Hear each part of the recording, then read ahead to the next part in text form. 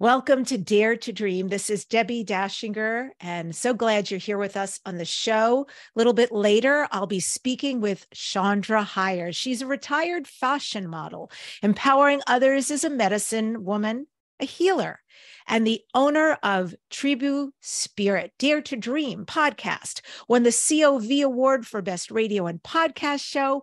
Welt magazine named Dare to Dream with Debbi Dachinger one of the top 20 best podcasts to listen to this year. It's a high-ranking self-improvement show on Apple Podcasts and has been nominated for 2 People's Choice Podcast Awards and for a Webby Award. Thank you to our sponsors, Dr. Dane here and Access Consciousness. They do energy work out into the world. So if you're ready to become a facilitator or just take healing classes, go to Dr. Dane here, HEER.com or accessconsciousness.com. I'm Debbi Dachinger. I am a book writing coach. I help you go from the idea of your book to the self-published finish and create a highly engaging page turner. I also have a company that takes your book to a guaranteed international bestseller. And finally, I teach people how to be interviewed on radio and podcasts. I am a publicist, and I show you how to get massive results for your time spent on air. It's time for you to book your spots.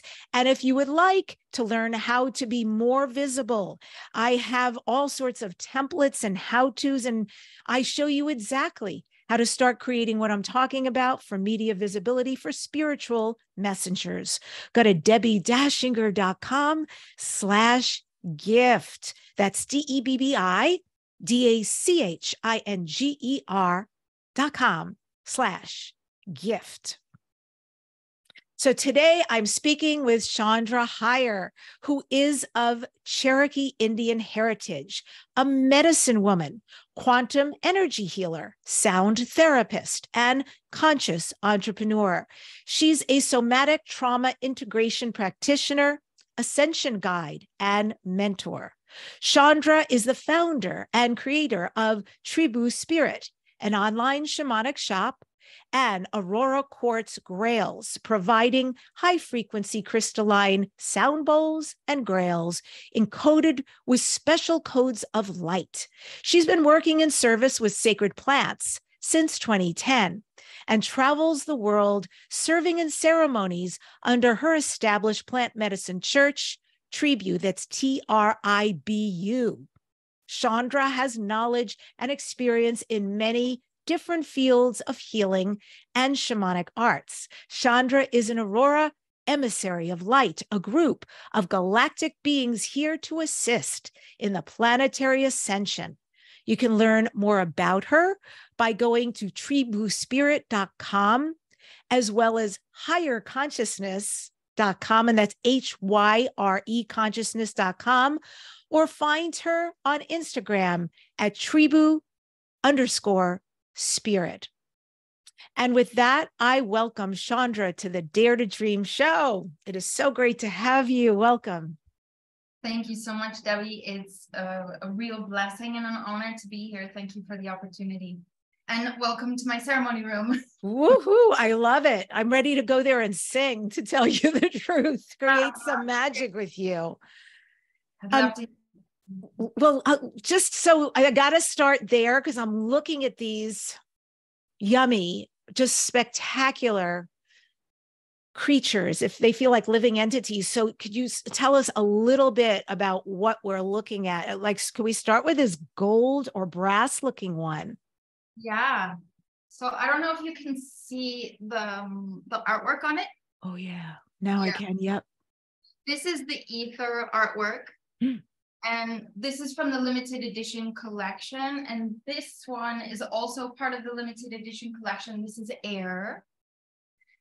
You can see the butterflies and the crystals in there. So I'll tap this one. Hopefully the sound isn't too distorted.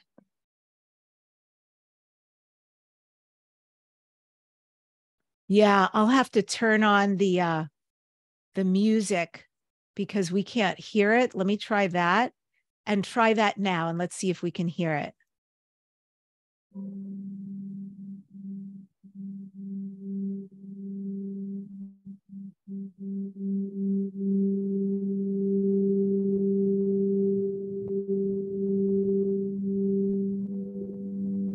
to give you a little vibrational feel. Oh, I heard a harmony in there at the end. There were Wow. several notes playing at the same time at the end. Yeah, they resonate. And then when you play one, if you have other ones around them, they will also resonate and then create a third harmonic.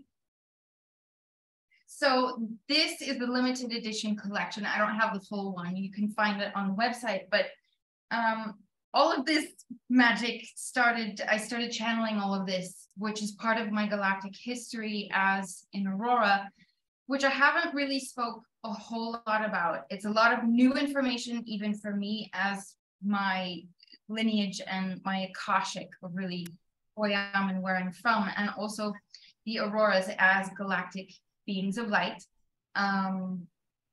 So the information started coming in bit by bit, like little puzzle piece by puzzle piece.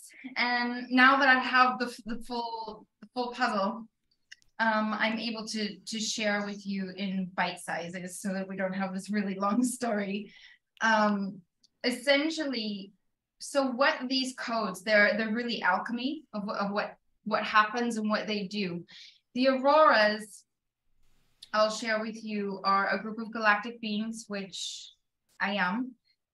We are from Andromeda, from the next universe. So if you want to say we're essentially from the future, coming back to serve humanity in the Ascension. And it's because the Ascension has been hijacked by the negative alien agenda and the cabal, as I know lots of us probably know and have experienced. And if you didn't think that, I think, the last 2-3 years of what has happened on the planet certainly has helped others awaken into what's really going on. We're in a very galactic war, and we have been for eons. The Ascension, so our Ascension, we really should be in the fifth dimension on the planet. The Ascension has been hijacked, and I'd love to ask you if you experience this. I always ask people if you've experienced this. So to just kind of test, have you ever connected into like beautiful, blissful states of oneness with God, with spirit, whatever your source consciousness, connecting in like at a really high frequency, and then you get pummeled down to the floor, and it's like a week or sometimes a month, and you're just as high as you went, you go really far down? No, that has not happened to me at all. And the only time I've ever felt a bit, it's hard to say, I'm like not ripped out, but extracted from a state like that was when I did Bufo. Yeah. Yeah. And that's, a little bit of a bummer when you come back. But no, I've never had that. Why? What is that where you feel? Because I felt the oneness for sure. And I've been in that blissful state and that very all that is, and the very, very creator state. Yeah. But I've not had a pummeled. Okay, good. What happens is that there's a frequency fence around the planet. So if you say that this is the planet, there is a frequency fence preventing you from really accessing the higher codes of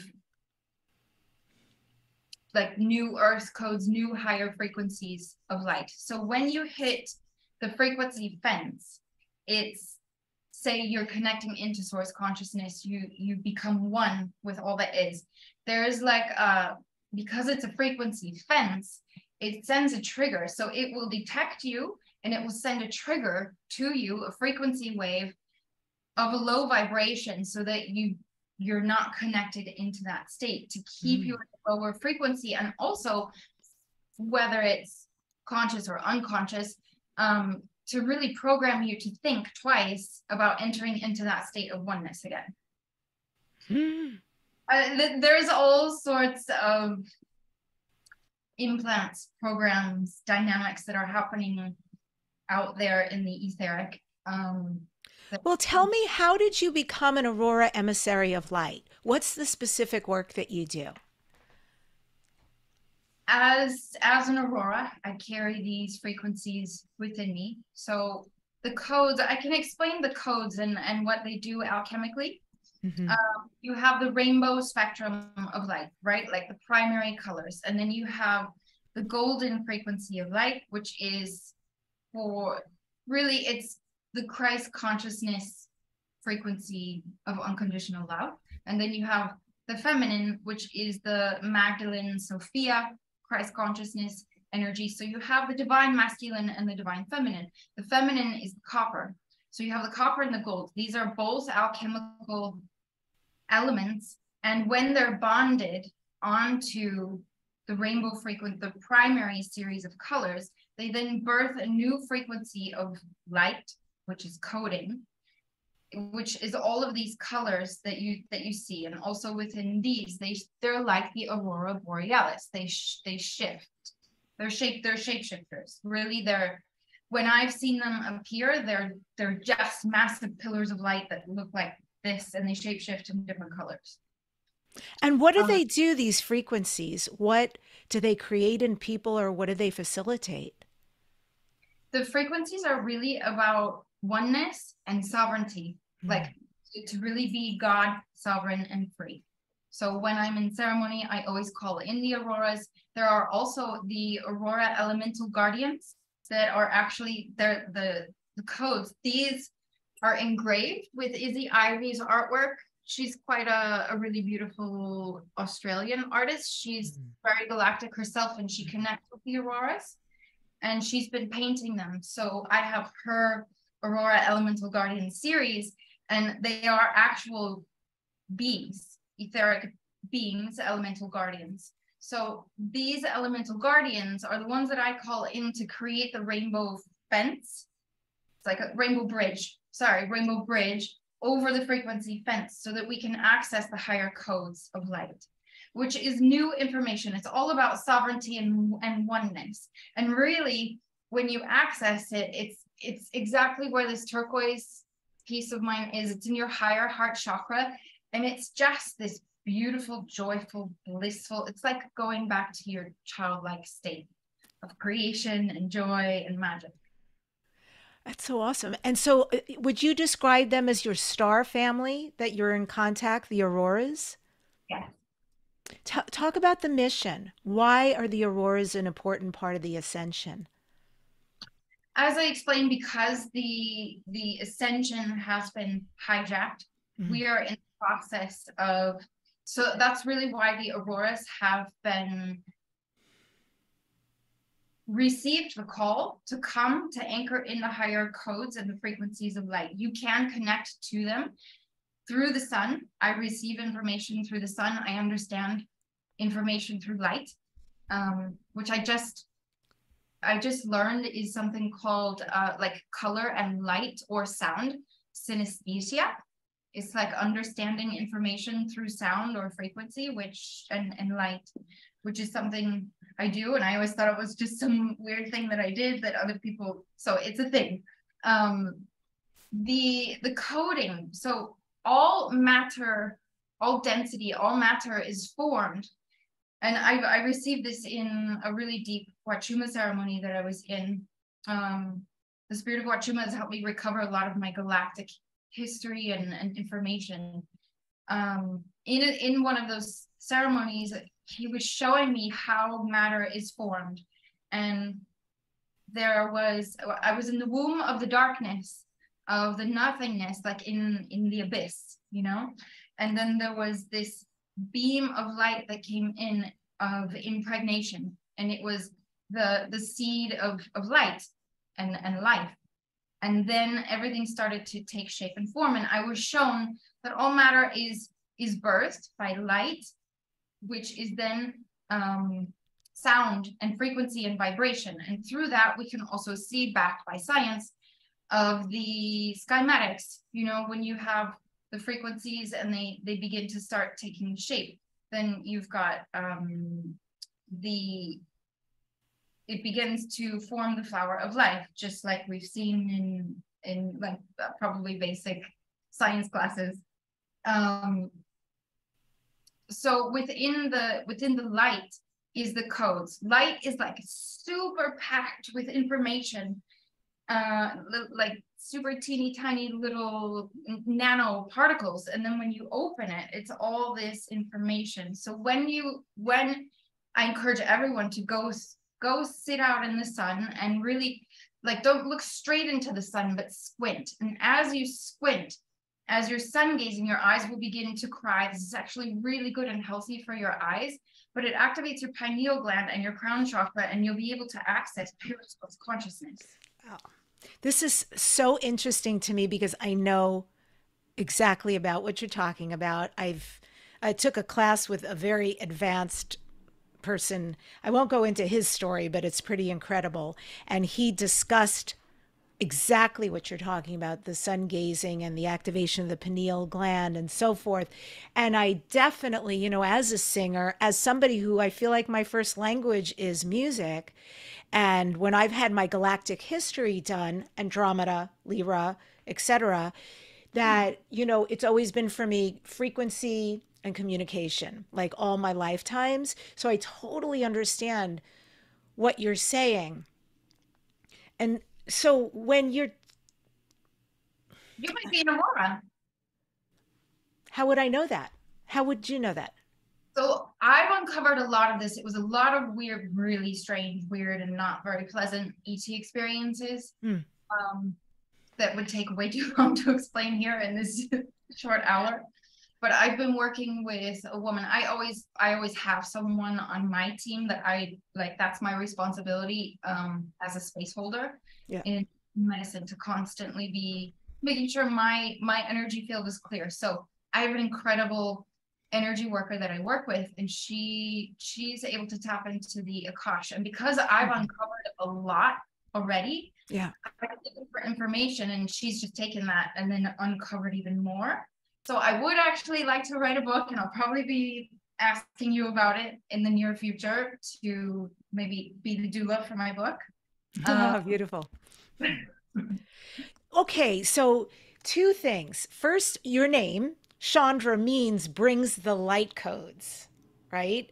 So is your way of doing that here through these beautiful bowls and the grails you've created and your shops? And is it also through the ceremonies? And am I missing anything? Is there other ways that you bring the light codes and that you are an emissary? Really, through everything I do is about elevating the consciousness, helping humanity evolve. I don't like to use the word heal, because heal gives this connotation that we're broken, and we're not. We just need to remember who we are and clear and realign to find the inner truth. Yeah, really, it's through everything I do, through the crystal chalice grails and the bowls, through Tribu Spirit and the healing, helping Indigenous tribes with the church and my ceremonial work. Yeah. And I understand that. And I love the fact that you've got a church, because I know that's so important right now. But something that just happened a month ago. So it's fairly new, and I've been working on it for about 4 years. And what not to do, how to structure it, how not to structure it was very, very important, because they really don't want you to find the category that is the category that is all about sovereignty and freedom. Tribu, beautiful. So you're interesting because you're an ex-fashion model. You grew up in Indiana, right? You come from Cherokee Indian Heritage. Have you always, Shaundra, been on the Indigenous path, or was there an unusual journey that got you here? Well, being in fashion, I come from a background of abuse, and didn't start recognizing that until I was later in my 20s, until being in fashion. It was hard. It was fast. And at one point I nearly lost my life. I was addicted to cocaine, and for a very short period of time, 2 years, and I just went like this, nearly lost my life, and very quickly woke up. I think because I was so scared, I literally felt my soul slipping. And And I woke up and I changed my life from like 1 week to the next. I completely cleaned my life out and started, and that's really when my healing began, which was probably when I was 24. So I was never, yeah, that was probably like some of my darkest periods. But I grew up in a way that, you know, I never grew up in the reservation or even with family knowing history, really a whole lot of history of my Cherokee lineage. I only have like one picture of my grandma and my great grandmother, and she looks like a man. She's just standing there very stern, like somebody you did not want to mess with. But I intuitively, I always had this feeling that I knew a different way of life, like a memory that was very harmonious in nature, living on the land. And I think that soul desire to experience that was the guiding light, if you want to say, to help me really begin my path in shamanism, in modeling, actually, while I was modeling. And you say you went one day, you were one way, and the next day you were a completely different person. What created that difference? I went from doing drugs and drinking alcohol and partying all the time to losing my life, like nearly losing my life. I swallowed a whole bottle of Tylenol PM. And I felt my soul slipping, and I heard it was, whether it was my higher self or a guide, I heard, you better ask for help right now or you're gone. So I told my boyfriend at the time, and he made me drink like everything in the hotel, no alcohol. And then I threw it up, and I was fine. So I scared myself into sobriety, I think. I went to a few NA and AA meetings, and then that's all it took. It was like, okay, I got the code, I got the keys, and I didn't want to be suffering anymore. And then I started my healing. I started addressing all the abuse that had happened to me in childhood. This was way before I ever even found really like plant medicines. And in New York, then I started going to shamanic circles and found, a lot of healing through the journey of the drum, and entering into altered states of consciousness through journeying through the underworld, middle world, upper world. I'm sure you're working on now. And it was something that connected in for me that was very powerful and very natural. I'd done other methods of healing, and it was like, it didn't quite fit. And then within the realm of shamanism and journeying through the drum, it was instant. Wow, amazing. And your online shamanic shop, TRIBU, Tribu, like tribe, Tribu Spirit, you have said was born out of a dream you had and this passion you had for the shamanic indigenous cultures. Can you tell me about what the dream was? I was in Brazil after a really strong heartbreak and dove headfirst into medicines for 3 months. And I had completely transformed, like drinking medicine nearly every other day. 3 months was a lot. And when I got back to London, I was living in London at that time. I was also at another point, like another sort of dark night of the soul, where I was incredibly depressed, like the most depressed I think I'd been, level to maybe like the time period when I was in my 20s. And it was because I went so deep, and I went back to London where I was modeling and living in a city, and I was like, oh my gosh, like, why am I modeling? This is so superficial. And why am I living in a city? Like, all this density and this energy is just so, it felt like this.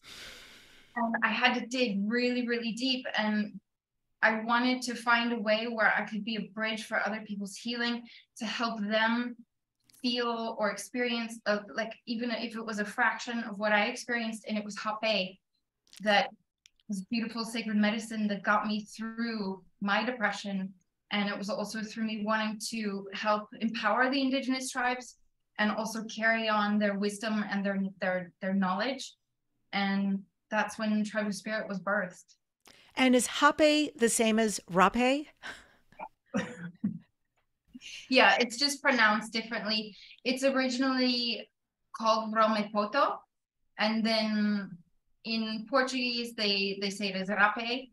But I was getting flagged on certain search engines for the spelling of it, RAPE. And I also didn't like that vibration of what it felt like when you say it. So I was one that started spelling it with an H and always started, pronouncing it as hape. What is your favorite rape and why? Or hape? What is your favorite hape and why? The ones that we carry, I feel like they're all little babies for me in a way, because I've built such a strong relationship with each of them.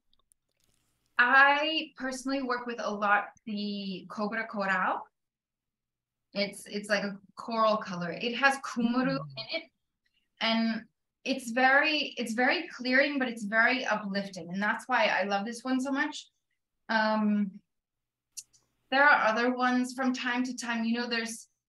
It's like having an ally. Each medicine is like having an ally, and sometimes you need a stronger ally or a stronger tool. So sometimes I work with the Nukini because that one's like a really strong arrow, and you just go, and it's really piercing. It pierces through everything that's really low vibration. I want to talk about what you mean by I work with. And let me preface it by saying this.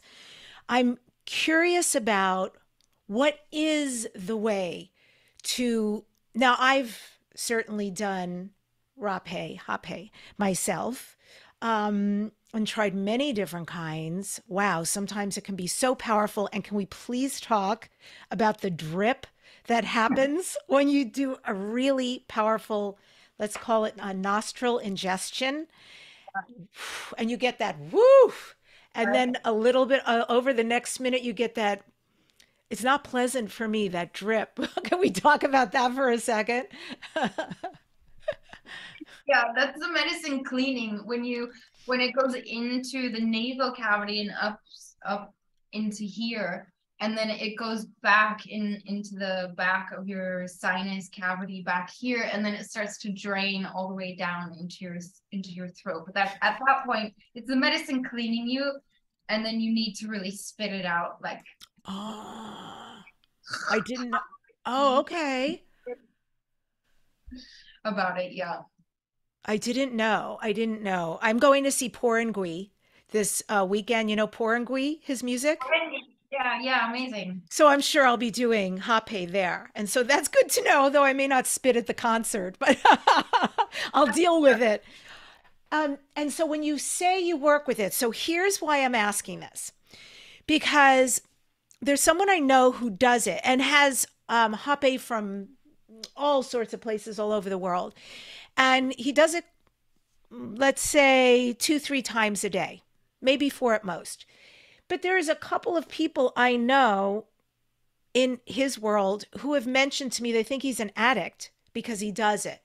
Or maybe, he's been out to a meal with them, and at the meal he'll take out, he's got a little vial and he's got the, remind me the name of it, karucha? What is it?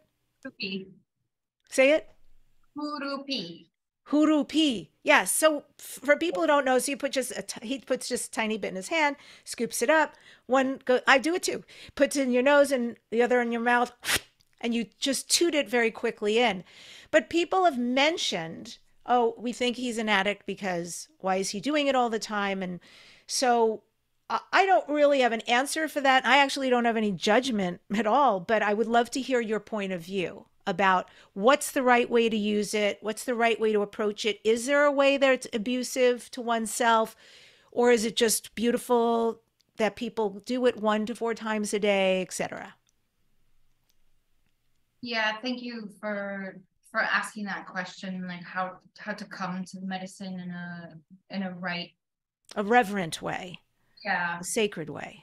It's very important. I get asked this question a lot because it's made with mapacho, which is like 26 times stronger with nicotine than you would find in regular tobacco. Pacha. Sorry. It can tend to be addictive. I always tell people when you come to the medicine, you make sure that you're clearing your energy field first, playing ceremonial music, setting up a sacred space, really coming to it in prayer and a reverent way. You can't do that like if you're at the dinner table, or I've seen people, I've been in the car with some people. Sorry.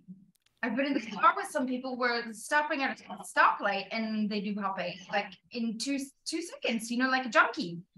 And you can feel the energy behind it. Like for me, really, this medicine is arduous to make. It's made in love and prayer, and it should only be respected in that way to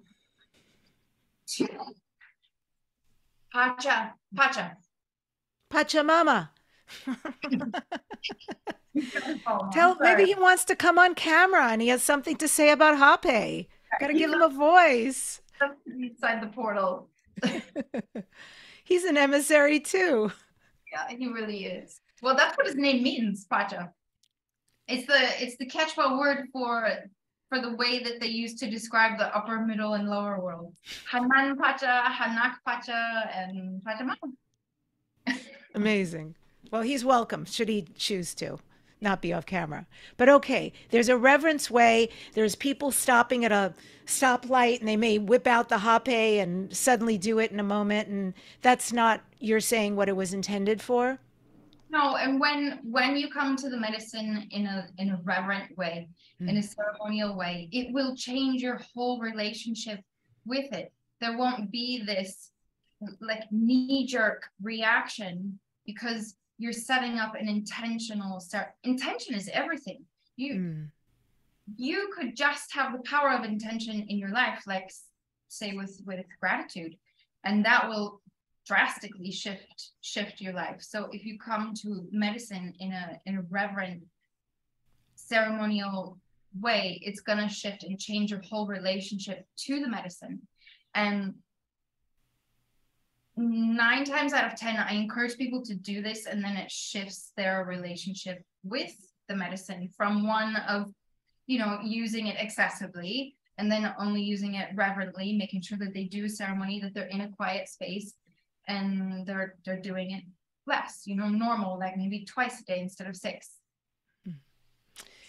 And thank you so much for that explanation. Received. Yeah. Very clear. You mentioned that your life change and your dream was born out of a Huachuma experience. And I'm actually blown away. So I've done Huachuma many times. Don't love drinking it. Thank you very much. But the end result, of course, is beautiful. The open heart experience and the sense of love and oneness and connection and all of that. It's not a psychoactive for anybody who's wondering. It's just really a heart opener. And it's really lovely to do in a group. And I'm curious because I've never on Huachuma had an experience like you're talking about. So like what happened that occurred that gave you such a profound altering experience? Sorry, what experience are you talking about? Yeah, you mentioned earlier you were talking about this experience that changed you and opened you up. It was a defining moment, like a reference point that changed your direction and who you were and what you were going to do.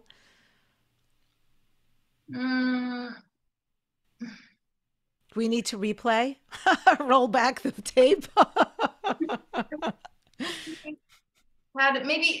Maybe I was speaking about Huachuma. It was a Huachuma ceremony that I was in Brazil, right? Information about how creation is formed through light and frequency and vibration. Correct. That's the one I was talking about. I mean, all my journeys with plant medicine has been incredibly transformational. Oh, maybe you're talking about going when I was in Brazil and I had my 3-month deep dive in the jungle. Yeah, it's brave. It's really brave. Well, tell me about the indigenous people for you. Tell me about working with the Brazilian Amazonians or any of the other indigenous tribes? Like, what is that like? Do they welcome you in as a sister? And, what have you gained from living amongst them or drinking with them? I remember my first ceremony with the Huni Queen tribe From um, which country? in Brazil, Okay. and standing outside in the middle of the jungle by the fire. And I'd never really seen the indigenous in pictures this way, or like, so I didn't have any reference, just like Native American indigenous people with their headdresses that were, they come back this way. And I'm standing by the fire, and Nina walks out, and really Brazilian indigenous tend to be quite short. So, but he was wearing this massively tall like headdress that was all the way up to here, and I was just like, he was just this magnificent being that like floated out of the forest, and I was like, so that kind of set the tone for my first ceremony in my deep dive with them. And they're such incredibly, I want to say like simple, but so pure, like pure in the sense that like they haven't been tainted by this world, and you can feel the difference in them by the purity of the way that they look at life, the way that they approach life, from also to their everyday day-to-days of what they do. They gather together in a ceremonial tribal way of every day, to come together. And you would really love and appreciate this, to come together, like making hape is a ceremonial prayer. Everyone works with, they call ayahuasca, I believe it's uni. They call it uni. Everyone takes a little bit of uni, and it's very different in the jungle there. It's quite watered down, so it's not as strong. And then you're in this like maloka, and the medicine, the tobacco is in like a really tall container, would be like this but taller.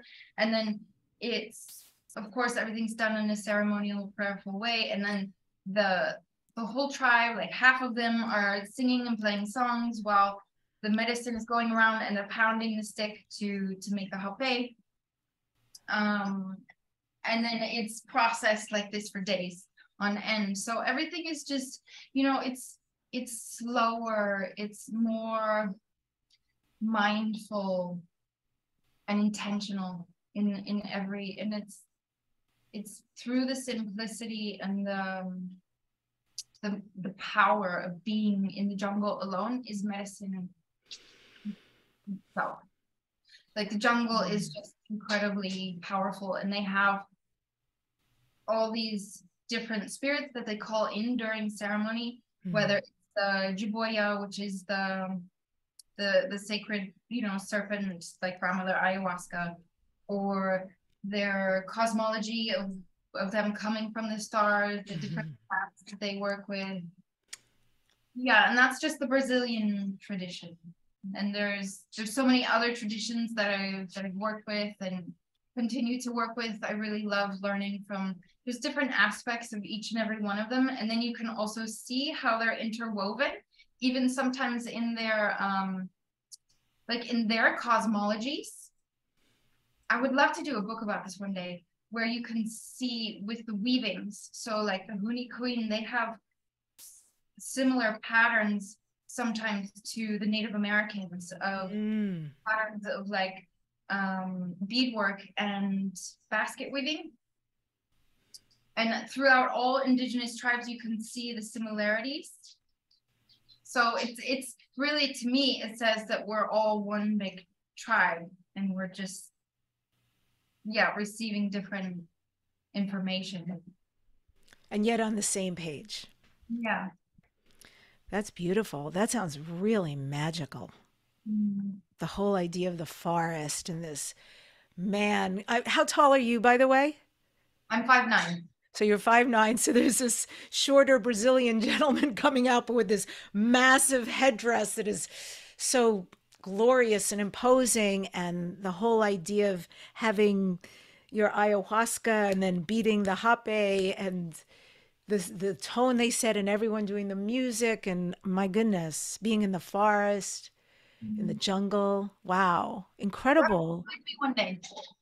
Yeah. And I feel like you're so brave. Like, I really do. That's a big deal. You're not saying, well, I just flew out, and I had a little jaunt. I mean, you're talking about when you say you did this once for 3 months, that's commitment. That is really finding your path. That's when you really know it's your path. And Shaundra, you've been doing these ceremonies with nature's medicine. And I'll just name some of them that I am familiar with. And then I want to talk about the ones I don't know. So there's ayahuasca, there's huachuma, there's bufo, there's psilocybin or mushrooms, there's kambo, there's hape. And then you're also involved with something called changa, which I believe is ayahuasca and psilocybin. Talk about that. What is that? Why is it used? Changa is DMT and then a smoke mix. So I extract the DMT from mimosa bark, Mimosa hostilis, and then it's fused onto a smoke mix. And your smoke mix can be anything.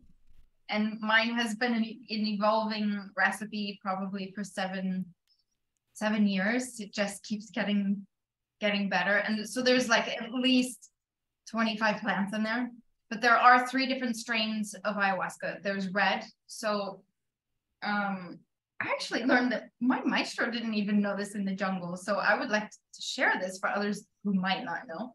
Beautiful. The vine colors of ayahuasca they play a very particular role. Their colors do essentially what you would think. So red is for healing.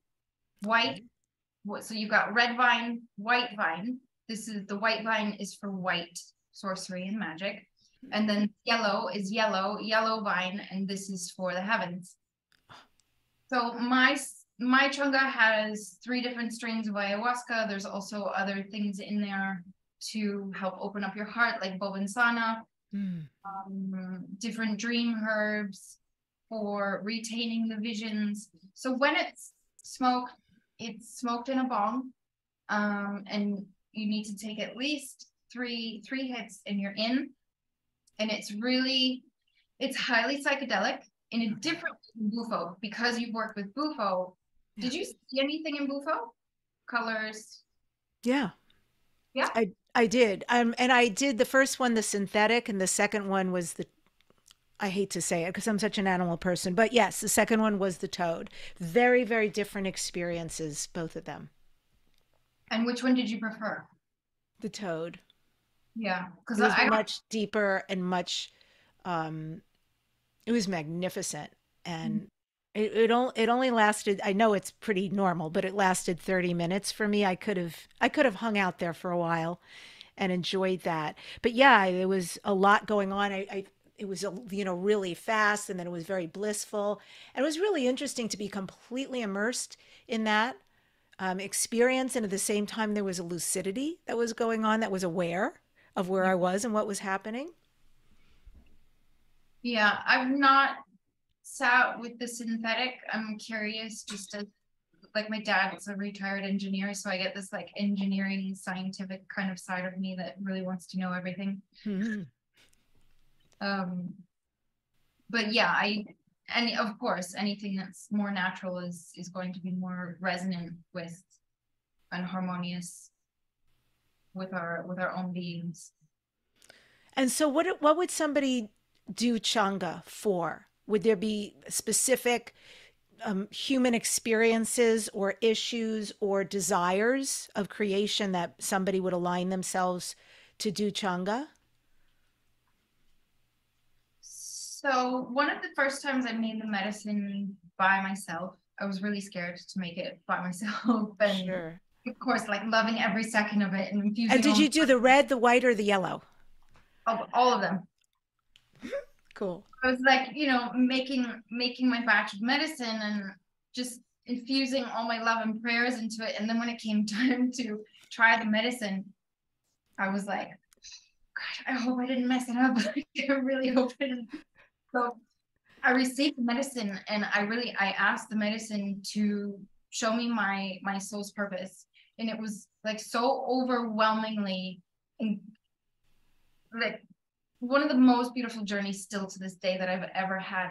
The medicine showed me my highest essence of who I am on a soul level and what I'm here to do. Is all of this stuff, you know, back then it all has unfolded into this.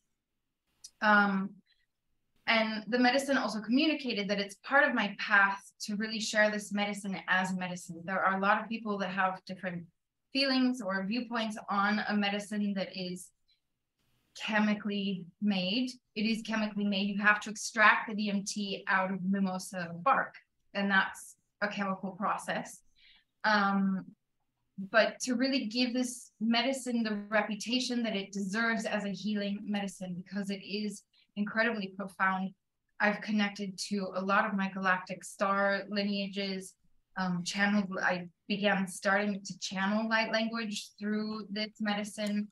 And I call this medicine the divine cosmic mother, because for me, it's grandmother medicine. You know, it's like, some people say it's smokable ayahuasca, but I don't know, it doesn't feel right for me. I call her the divine cosmic mother. She is the source that births all life, you know, in the center of her womb. She is creation, death, and rebirth.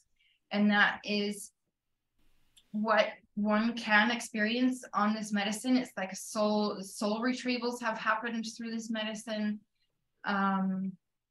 Soul recognitions, you know, like soul recoveries. When I say soul retrievals, deep traumas and healing from childhood, and connection, with galactic sources, people's guides. People are always connecting in with their guides, people's whether it be like ancestral guides, always coming in through this medicine. It's an honor to work with this medicine. And how long does it last? Once you take it, what is the journey like? Well, because I'm such an alchemist, there's a plant in there that I've added that makes it about 40 minutes if you're in there for, if you've taken it properly, the journey should be about 40 minutes. This most recent batch that I've made, I didn't put that in there because sometimes it tends to create headaches. So normally it would be, most people's changa is like 15 or 20 minutes long. Got it. And what about Wilka? What is Wilka? I never heard of that.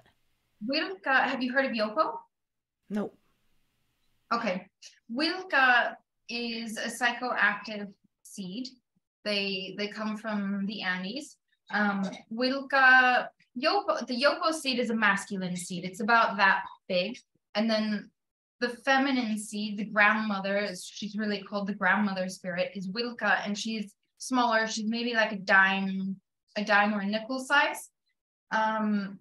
This is another very arduous snuff that is made. You have to roast, so it's a seed. You have to roast the seeds, peel the bark off of the seeds, and then pound it into a fine powder with lime powder, and then mix it with a little bit of different ash. And then you administer it the same way like you would as hape, but most traditionally they do it this is where you find traditional pipes that are shaped like this, the two, where it goes like this, and then in your mouth. That's where this originates from Yopo or Wilka, and it's been used in the Andes, and it contains 5-MeO, mild traces. So you really have to use like 1 gram to have a journey, and it's not very pleasant because of the lime powder and the way that it's processed and made. It's a bit rough in the nose, but it's then psychoactive, and you begin having visuals. in Wachuma, so I'm also trained Wachumera, and in Wachuma ceremonies, this is kind of like a secret I'm giving away. We would work with Wilka, and this is a very old traditional way to work when you're in a Wachuma ceremony to really then bring in the visions. Speaking of visions, there's also something you work with called Sananga. And I understand that that's this powerful eye medicine that's used to sharpen night vision. Why would you use Sananga? How do you use Sananga? Sananga is a non-psychoactive eye drop. It burns like you're dumping chili sauce in your eyes. That does not sound pleasant. Be prepared for that. Sananga is traditionally used as a hunter's medicine. So they would work with it in ceremony before they would go out for a hunt and intentionally, you know, pray to have the animal reveal itself. Sananga helps. It contains like 10% ibogaine, iboga, the iboga alkaloid. So it's really powerful for addictions, any kind of addiction under the sun, because it contains iboga. And then it helps with so physically, it helps with the connective and corrective eye tissues.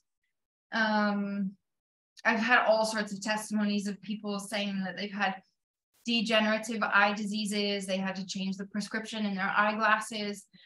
People with, it helps with glaucoma. So all sorts of degenerative eye issues. It helps with like the depth of field. So you'll be able to see things farther, and it helps, like your eyes will become more vibrant. After you start using it for a while, colors will become vibrant. And why one would want to. Yes, please, because I'm still stuck on the feeling like you put chili in your eyes. I want to know how long does it take for that to dissipate? And then why does somebody use it ongoing? It's really about 5, depending. You can make it really strong or more mild. The stronger it is, obviously, the more stronger the effects are. Anywhere from like 30 seconds to a minute is the burn. And it's really, really worth it because this medicine is absolutely incredible. I've always encouraged people to start working with it in the way of a dieta, like just intentionally working with Sananga every day, 1 drop in each eye. And then as you continue, the burn gets less. You're able to handle it a lot easier because Sananga helps to clear the energy field and really helps with things like lethargy, depression, anxiety. Again, also helping to quiet the mind. And also, whenever I work with Sananga, I feel like this beam of light coming in through my core. And I did a dieta with Sananga, and I really felt like I turned into a jaguar. Oh. All of these animalistic senses, your extrasensory perceptions. I could hear things like in the next room. My seeing was like just more keen. My psychic abilities started coming. Like I would think, I wouldn't even have to pray and sit on my altar and set an intention. It was like I would think, and all of a sudden it was there, like whatever I wanted to manifest. It's incredible for manifestation. And does it, because I'm actually getting fascinated. One of my, sadness is I used to have perfect eyesight forever. And then I've been wearing readers now for a while, for about 10 years or so. And, the more you wear them, the worse your eyes get, the more dependent they get. And I'm so over it. And I can see they degenerate more and more. And that's typical with age. But God, I would love to have my eyesight back. And I don't know what's possible. I don't know if Sananga, besides all these beautiful spiritual gifts you're talking about, which are very attractive, I don't even know if it could correct that in the field.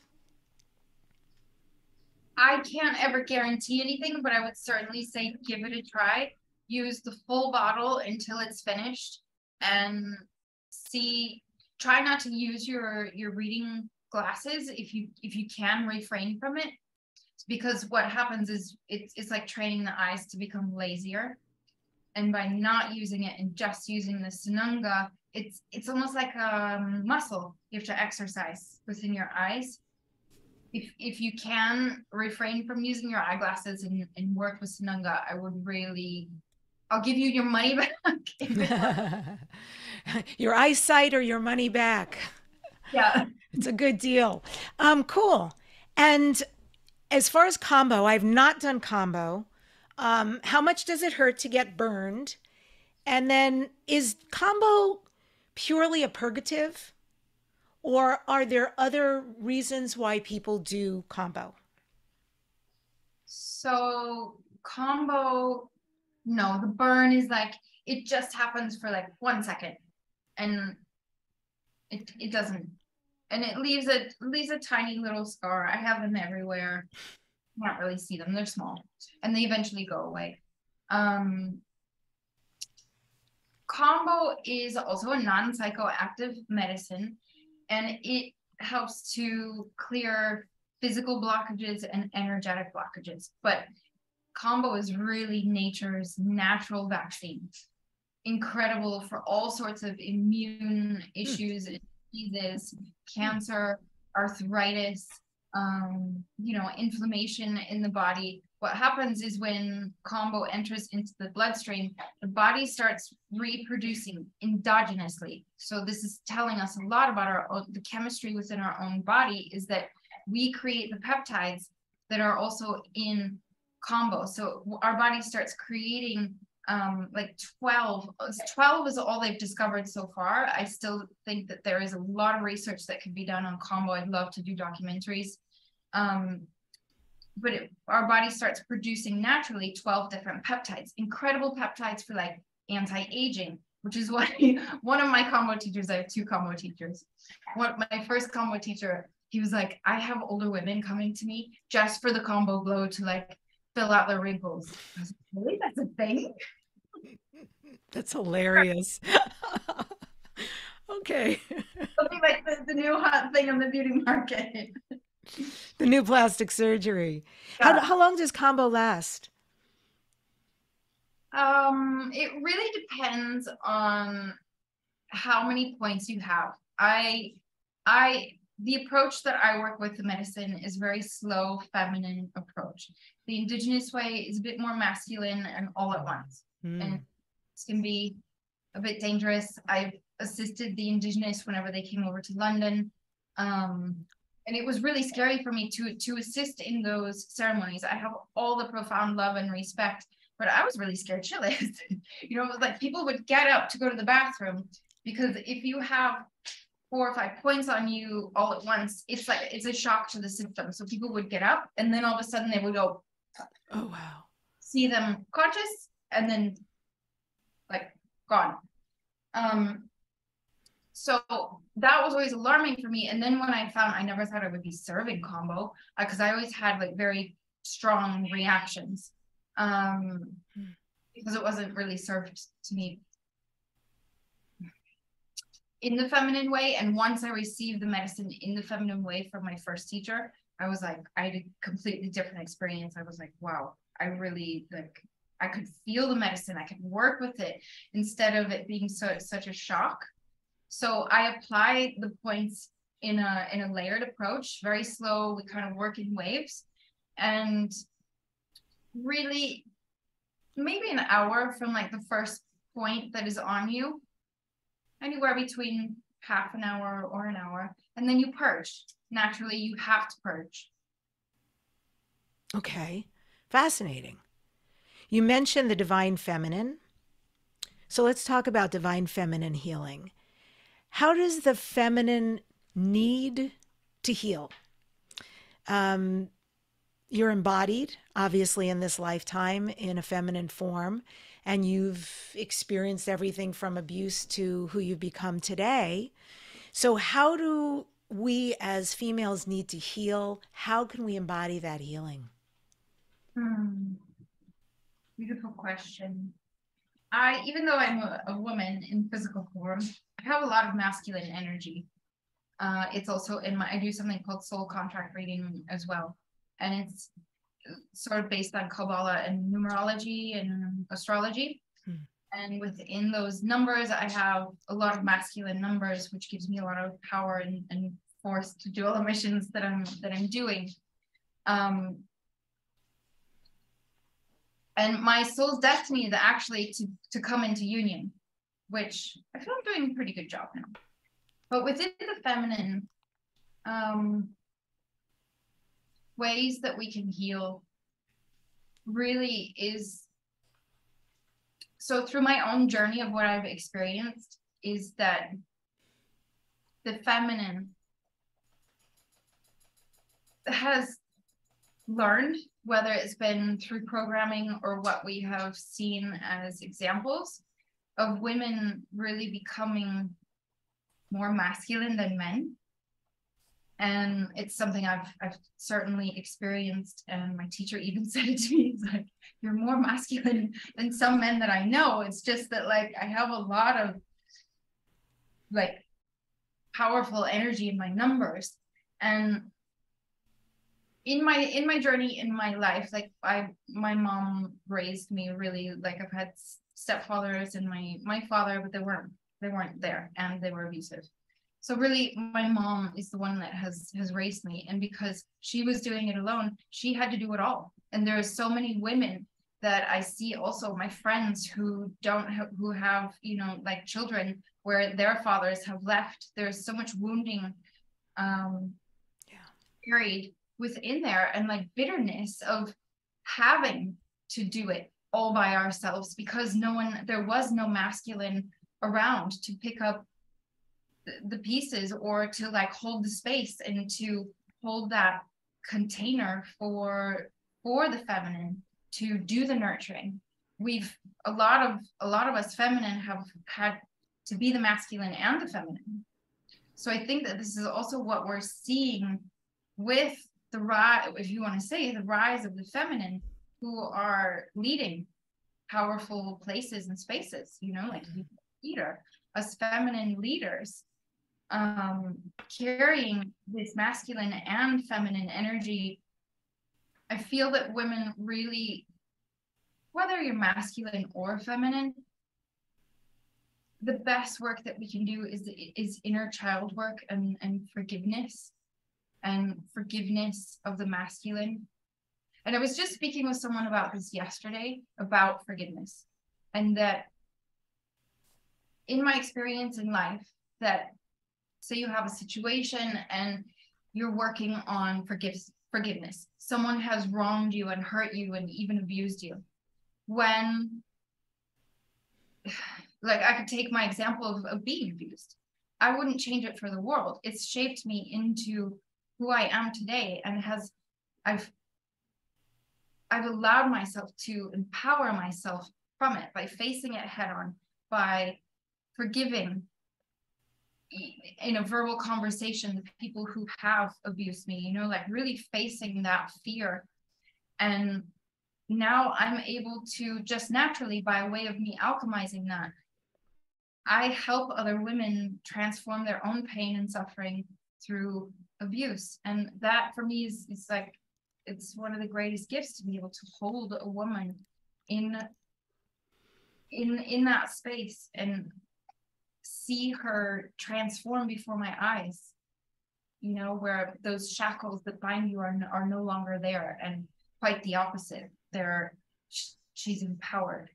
But the one thing that I would like to touch on is that in this conversation I was having, that when you see it from a higher perspective of like, yes, forgiveness is an incredible step, but if you want to go a step beyond that,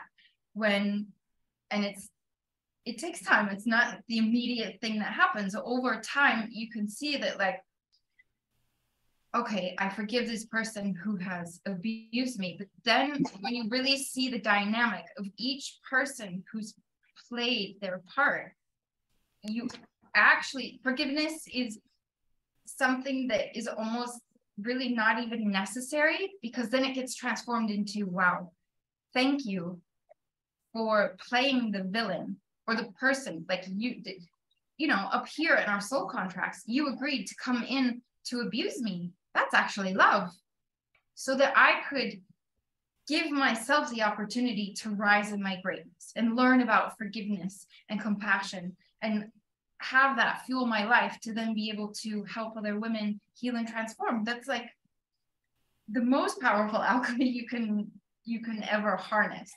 Yes, I know exactly what you're talking about. And I now I understand the connection to when you said you do soul contract work, because oh gosh, so long ago I read this amazing book. I don't remember the gentleman who wrote it, but he was doing work with that, and he brought in all these very powerful, it was beyond channeling and mediumship. They were extremely gifted, so gifted that they could work with a being, a person like yourself or myself, and go and see what happened when the soul made a choice to incarnate into this life. What was the exact, precise conversation, and with whom, about here's what I'm going to need. I'm going to need to be blind in this life, and I'm going to need to learn XYZ. And then this one soul that we've done many lifetimes with, and as part of our soul group, steps forward and says, well, I'm going to be, your husband who fully accepts you. And somebody else, another soul, steps forward and says, yeah, I'm going to be somebody who is so bullying to you that you almost have a crisis and you come to a crossroads and have to decide if, where their strength is, and you can get strength from this. And I don't want to do that job because that job sucks and it's an ugly character, but I love you so much, I'm going to do that. And so I understand the idea of the villain, and it's, but that's a lot of work, for some of the big, situations. It's something I'm working on right now, frankly. And I'm teeter-tottering between the situation and the, because with forgiveness, right? The worst thing is if a person doesn't apologize. The worst. Like, you really have to do the journey on your own. So there's that component.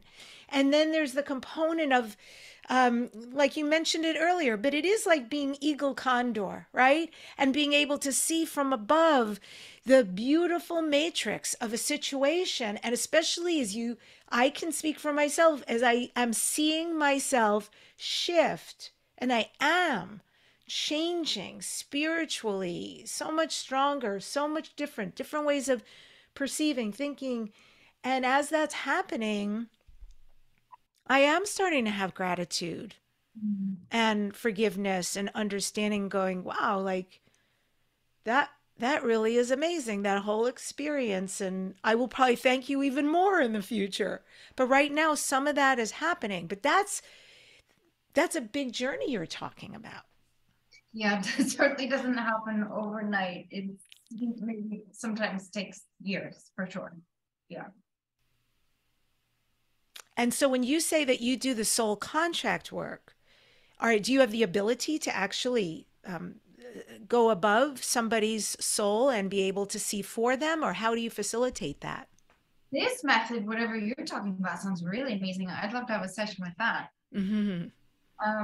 The method that I use is, so it's a channeled method by Frank Alper, and he channeled the soul of Moses. And so it combines Kabbalah, astrology, some tarot, and numerology. So we would take your birth name. It then gets like numerology. So each letter has a vibration, which is a frequency, and a number. And those all get placed around your chart, which is in the Merkaba. So we got the feminine principle and then the masculine principle. And then we work around sort of in a spiral on your physical aspects and then your spiritual aspects. You have your number placements in physical and spiritual karma, then physical and spiritual talents, and then physical and spiritual talents, gifts, and then in the end we arrive at your soul's destiny. But it's not like, oh, your soul's destiny is to be like a world famous radio host. It's very grounded and practical about like for me, it's because I have so many masculine numbers in my chart, it's a challenge for me to really, be in full alignment with my masculine and feminine energies. And that's a full like journey. You don't learn that from beginning to end. But it's great because you have your karmic aspects are the most like hardcore ones to work through, and then your gifts in the middle are like the fulcrum points that will help you pivot into your evolution of where your soul's destiny is meant to be. And then on the subject of black magic, entities, implants, I'm learning that right now in shaman school. So that's really interesting, doing extractions. I don't know what you're doing, but what's your experience in the dark arts?